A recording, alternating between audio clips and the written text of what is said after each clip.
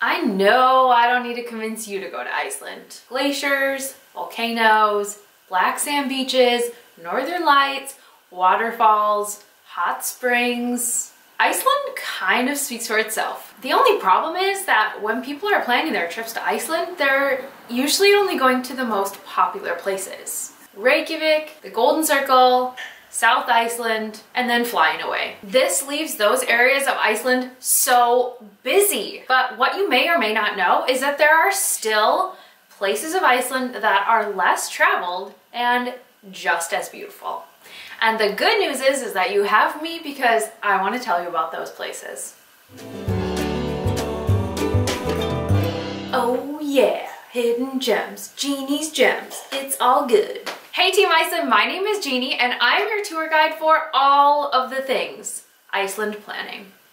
Today we have an awesome topic, and that is the hidden gems of Iceland. I'm talking about the places that not a lot of people go to, but that you should go to. I'm excited about this topic because the tourism in Iceland has just boomed over the last 5 years, and that is bringing like, I don't know, somewhat of like 2.5 million tourists to Iceland per year.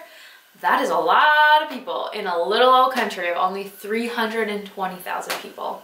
Personally, my favorite thing to do exploring Iceland is going out and finding those places where the tourists are not. So, nothing against you fine people, but I love finding the hidden gems. And that's what we're talking about today, all of those less traveled places. So, let's get into it.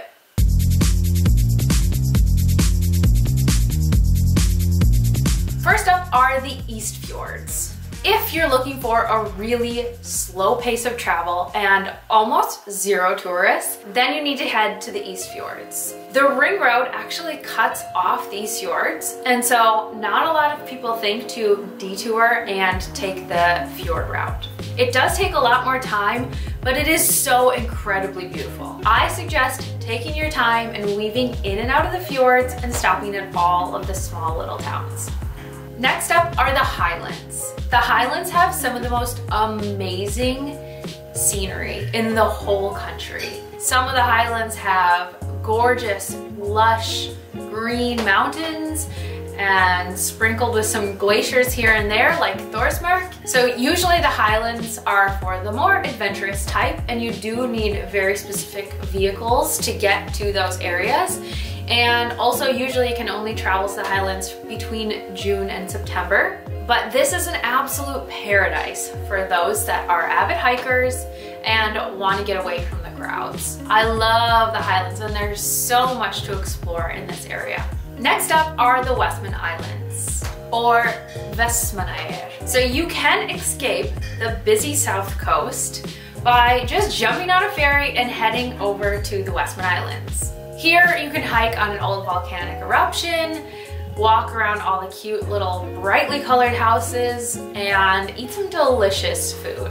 So the Westman Islands would be perfect for a quick day trip, or you could even spend a couple of days there relaxing around. Next up is the Tröllaskagi Peninsula. This area is crazy beautiful with scenery. I'm talking huge mountains, fjords, and adorable fishing villages. This little peninsula is oftentimes forgotten about tourists because the ring road cuts it off as well. So all you have to do is take a little 2-hour detour to head around the peninsula, and I promise you will not regret it. Last but certainly not least is one of my personal favorites, the West Fjords. I do have to admit, the West Fjords are gaining in popularity, but still, only 3% of tourists travel to the West Fjords, so you have a pretty safe chance of still being the only people there. A road trip through the West Fjords will take you to some of the most remote and beautiful places in the whole country. Obviously, you'll be seeing some stunning fjord views, beautiful mountains, cute towns, and one of my favorite waterfalls in all of Iceland. And now you know some of the less traveled places in Iceland, so it is possible to get to some of those hidden gem places with not a lot of other people around. You are welcome. That's all for today, friends. If you found this video helpful, I would appreciate it if you would give it a thumbs up, and don't forget to hit the subscribe button if you want to see more helpful Iceland videos like this one. I'll see you next time, and as always, happy planning.